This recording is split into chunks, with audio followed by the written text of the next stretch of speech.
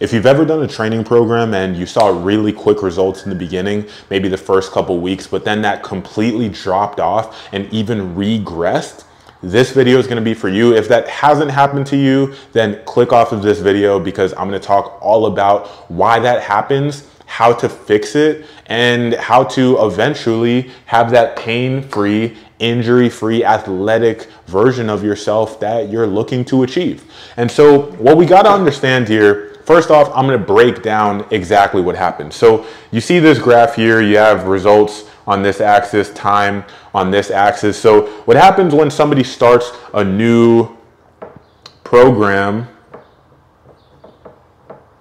or a new way of training, a new style of training, you work with a new coach, maybe you even do one of your old programs from back in college that you had laying around somewhere, whatever the case may be, you start something new.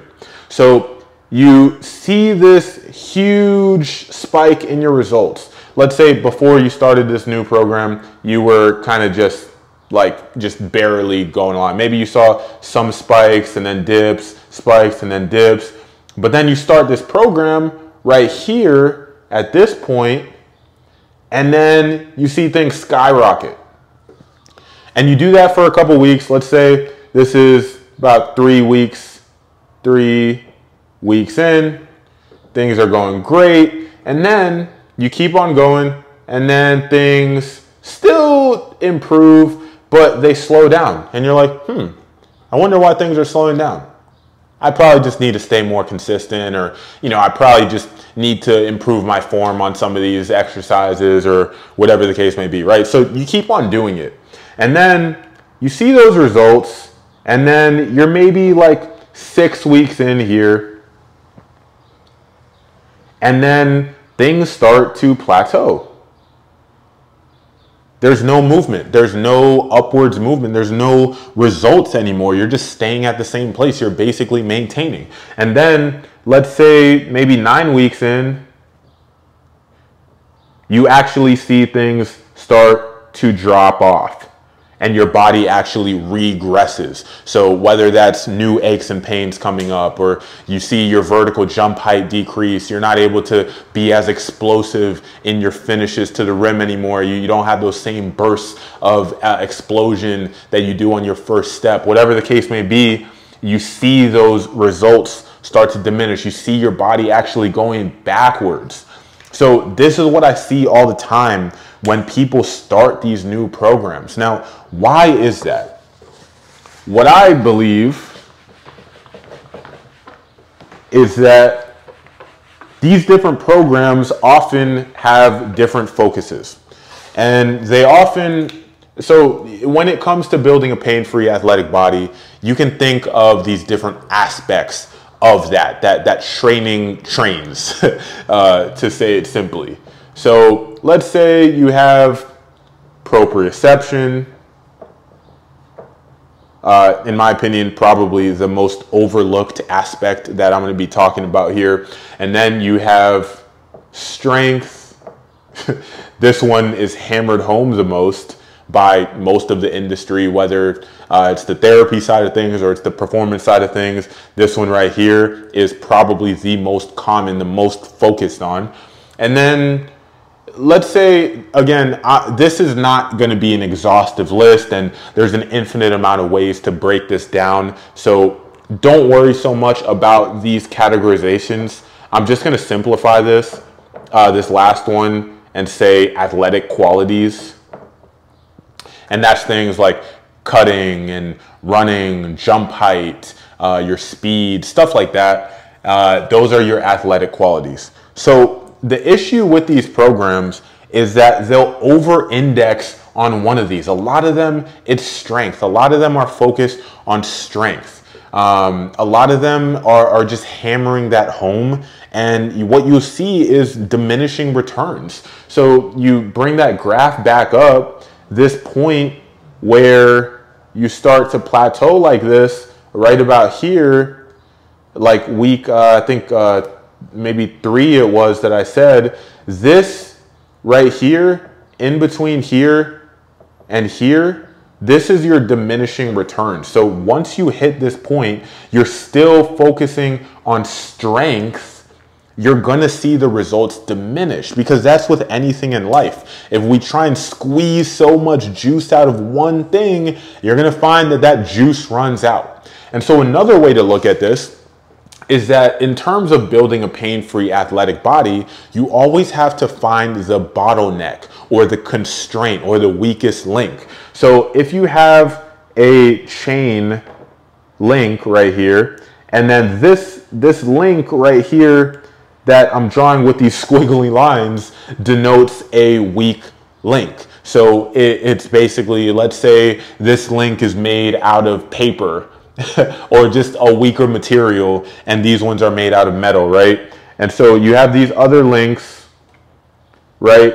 And so if I pull on both ends of this link, then this right here is where it's gonna break. The weakest link is obviously where it's gonna break.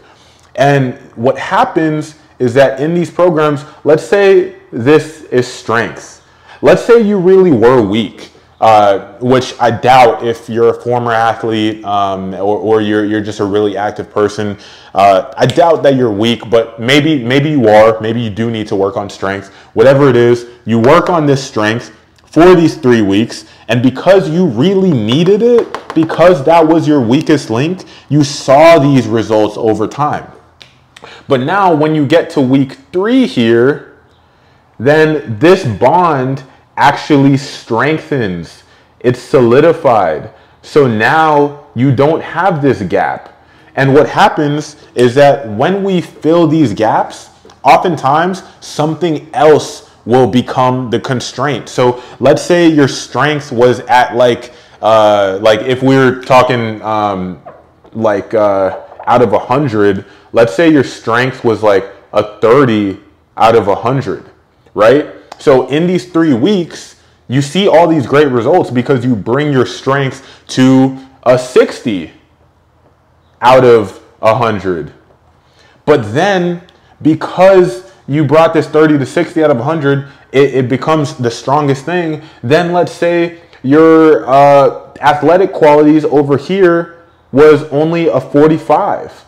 Now this becomes the weakest link. So now when I go to pull on the chain, the strength aspect will stay together and the chain will actually break at the athletic qualities.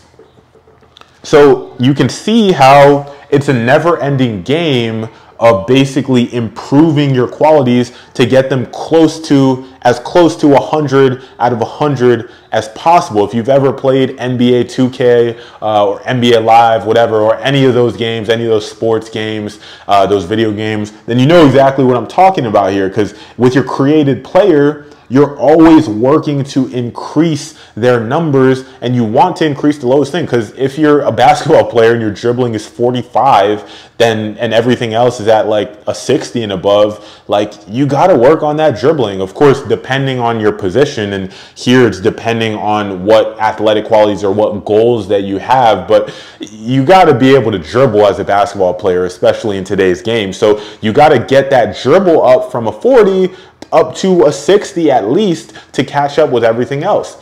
And it's, again, the same thing here. So most programs, they'll be like, okay, 3 weeks of strength. And then, oh, let's still do strength. And then 6 weeks in, let's still do strength. And so they'll just beat a dead horse. And they'll keep trying to do the same thing. They'll try and hammer home the same qualities. And this, I'm not saying this is every program or coach. There's some good ones out there who actually view things from a holistic standpoint. And so instead of working strength or whatever other one quality, like it doesn't matter what it is, whether it's proprioception, it's the athletic qualities, there's gonna be something that breaks if you don't have that whole picture in mind of these qualities that go into being resilient and athletic. But what I see is that the best coaches will actually see exponential improvements in results that they get, people, because what they do is cycle through these different elements. And this is how the best track coaches in the world, I think track, I might be biased because I'm a high jumper, but I think track is the pinnacle of athleticism, because the whole goal of the sport is to maximize athletic qualities, how fast you can run, how high you can jump, how far you can jump, how far you can jump on one leg at a time. It's just, these are athletic qualities that are at the root of every sport. And that's why I think that track is the pinnacle of athleticism. So what they do, these best track coaches in the world, they cycle between these different things. So they'll have a block of hypertrophy or more general strength, and then they'll have a block of more max strength, right? So like throwing 335, 400, 500 on your back and just repping that out for maybe like 3 to 5-ish reps. And then we'll get into a power phase where you're doing things like, the quintessential of this is power cleans. You're doing more kinds of acceleration based things. And then maybe you will, after that, get into speed. So it's similar to that, except we're not really working on peak. That's periodization, if you're familiar with it. But we're doing, the best coaches I see who actually holistically work with the body, who actually get these kinds of results, becoming, helping people become pain-free and athletic, they cycle these different qualities just like that. And so what they'll do is, let's say for these first 3 weeks right here, I'm working on proprioception. And of course, the main thing is, first off, that I forgot to mention, and this is what I do with all of my clients, is I will focus on the thing that they need the most. Now, oftentimes when people come into my program, it is proprioception. It's the ability to sense their body in space. It's their ability to just be aware of their different joints, these different functions and sensations in the body. And that's why they see results so quickly. Literally within, like at this 3-week period, a lot of times if people had pain that was like a 7 or a 6 maybe out of 10 pain, then it'll go down on average maybe like to a 2 or a 1, or even sometimes it'll completely disappear. Now that's not the case all the time. Sometimes it'll go from like a 7 to like a 3 or 8 to a 4, things like this. But in any case, they see huge progress here because we assessed them. We understood their background. We understood how they were training. We understood what they tried before us. And so we gave them a program that was based on these things. So again, most people it's proprioception. So I just wrote that down here. So within these first 3 weeks, they'll see this jump. And so instead of hammering this proprioception piece home forever, what we'll do, even if there's more to squeeze out of it, we want people to continue seeing results. We don't just want people to be super meta aware of their body. Like that would be cool and all, but we're not training monks. We're training pain-free athletes here. And so we shift about 3-4 weeks in from proprioception to another quality that again depends on the individual, but let's say we shift to more of a strength focus. That way, instead of plateauing like the old graph or slowing down, we continue to see results. We continue getting people feeling good and being more athletic in their body. And then after the strength phase, again, like if we kept hammering home strength, there's gonna be a point where the returns diminish. So instead, what we're gonna do, we're gonna work on something like elasticity here. And that's just a quality of athleticism that I think is overlooked. But basically elasticity is just using your body exactly what it sounds like in an elastic way. So things like med ball throws, things like plyometrics, basically stretching and shortening your body quickly and utilizing the energy of the tendons to basically make movement more efficient and essentially be able to just be more powerful, be more springy, be bouncier, and just all those things that is good for that are good for athleticism.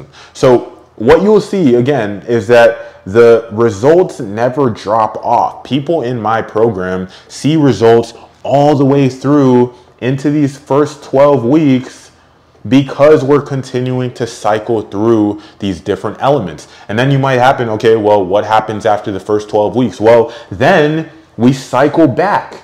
So, and again, this is what elite athletes do, what the best coaches in the world do. They'll sure start on a strength block maybe in December, but then as the season goes on, January, you might do power, then February, you might do a little bit more speed, and then March comes around and you get back into strength. And that's how you keep on leveling up. You just keep on layering these different qualities on top of each other so that they don't diminish, so that you keep on moving forward. So again, like you started proprioception, you go into strength, you go into elasticity, and then maybe we just go back to proprioception.